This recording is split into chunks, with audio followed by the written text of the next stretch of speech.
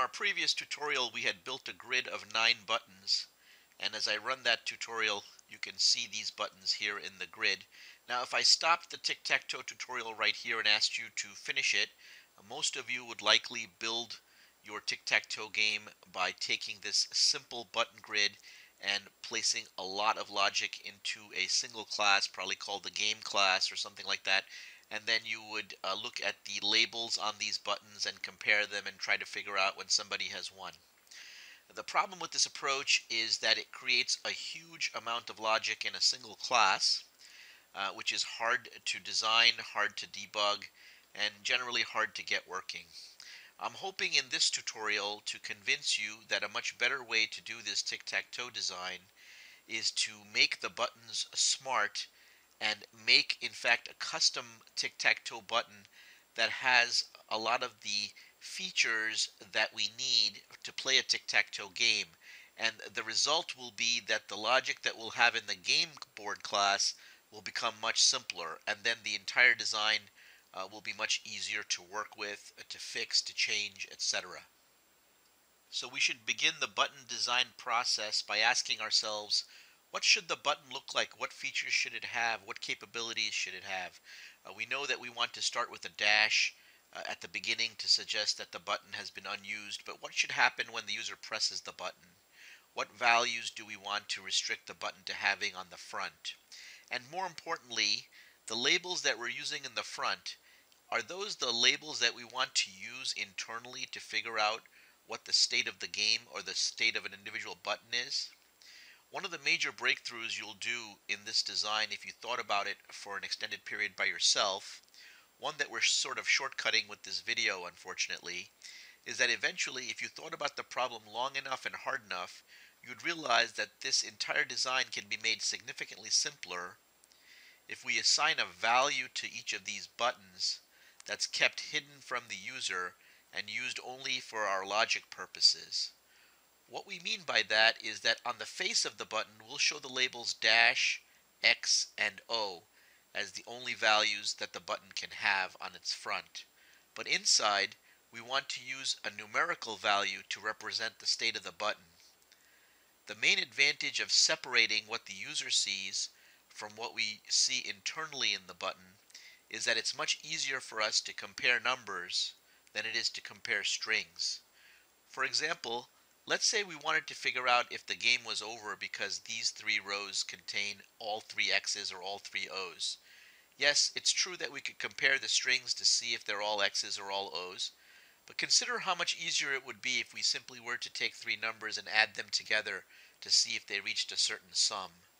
I'm sure you'll agree that the latter approach makes for a much easier design. So with that in mind, let's get started by building a custom tic-tac-toe button. Here I am back inside Eclipse, and I've created a brand new class called Tic-Tac-Toe Button. And the first thing I'm going to do is I'm going to extend the JavaFX button class. And when I extend the button, I want to make sure that I use the JavaFX button and not the AWT swing button. That's going to be important. Now the next thing we're going to do is we're going to create a private variable, which is going to be an integer, which is going to contain the button value. Let's give some thought now as to what values we want to give the button for its various states. What value do we want to assign to an unused button, or a dash? What value to an X? And what value to an O? Your initial thought might be the following. You might, for example, decide to assign a value 0 to the dash, a 1 to the X, and a 2 to the O. But a little thought will convince you, hopefully, that this is not an ideal setup of values. For example, consider what would happen if we were to add the 3 buttons together in a row and came up with the number 3. Could we be certain that the game is over because 3 X's are present? Or is there some other way to get the sum of a 3?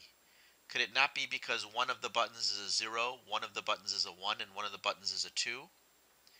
Hopefully you'll realize that this set of values is not going to be a good design choice for us for tic-tac-toe. Consider this alternative instead. What if we were to change the O value from a 2 to a -1? Now we would generate unique values when all 3 of the values in a row or a column or an O, we would get the value of -3.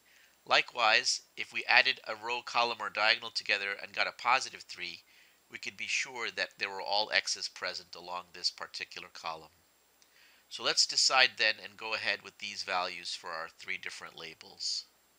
The next thing we're going to do is we're going to create some methods that the button is going to have that can be called upon when either the button is pressed or when it's the computer's turn to move. Let's start off by writing the constructor for this tic-tac-toe button.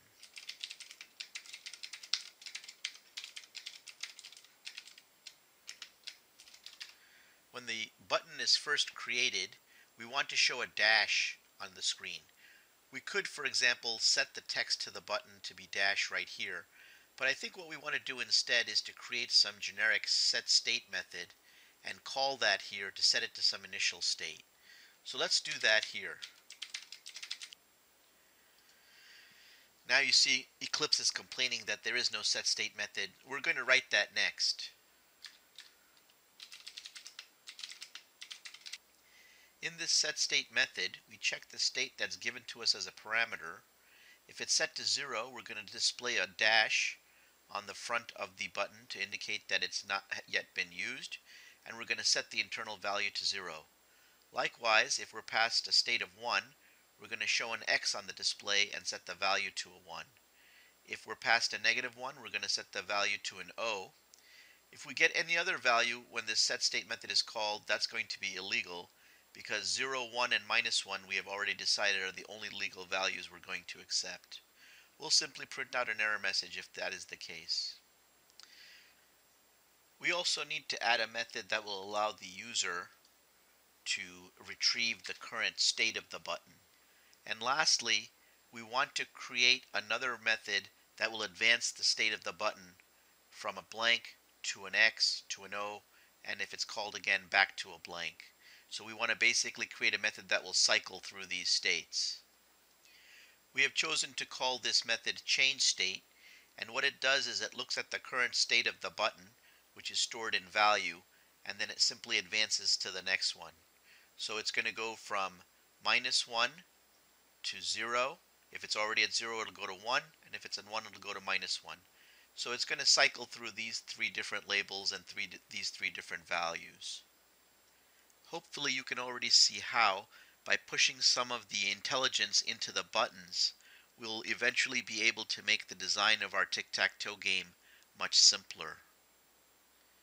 To demonstrate the use of our newly created tic-tac-toe button, we've gone back to our demonstration with the 9 grid buttons and replaced the button class here with tic-tac-toe button. Of course, we've had to modify the class to handle events, and in the handle method we cycle through the buttons to figure out which one was pressed, and we call the changeState method in our tic-tac-toe button for whichever button got pressed. Note here that we've replaced all incidences of button with tic-tac-toe button. Now let's run this modified version with our tic-tac-toe button. We can see we've got our grid of 9 buttons with all dashes, and now let's test out the button presses. You can see that if I press a button once, it changes from dash to X. If I press it again, it changes to an O, and if I press it again, it goes back to a dash.